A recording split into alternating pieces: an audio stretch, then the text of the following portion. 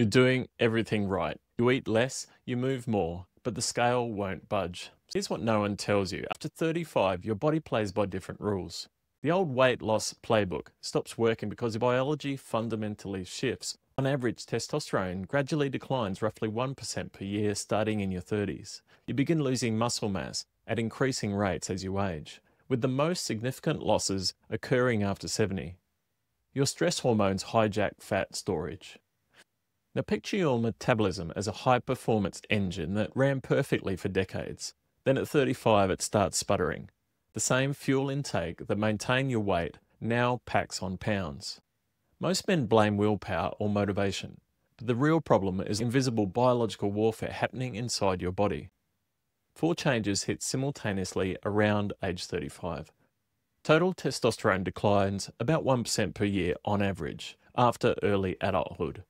While free testosterone, the active form your cells actually use, often falls even faster. Lower testosterone directly signals your body to store more fat and build less muscle. Meanwhile, you start losing muscle tissue at accelerating rates as you age. This muscle loss cuts your calorie burning engine because muscle burns 2 to 3 times more calories than fat tissue, even at rest. Less muscle means your body needs fewer calories to function. Now, the same food intake that kept you lean at 25 now creates a calorie surplus at 40. Chronic stress floods your system with cortisol through the day. Your fat cells in the belly region have more cortisol receptors than anywhere else. When cortisol stays elevated from deadlines and family responsibilities, it sends direct signals to store energy as abdominal fat.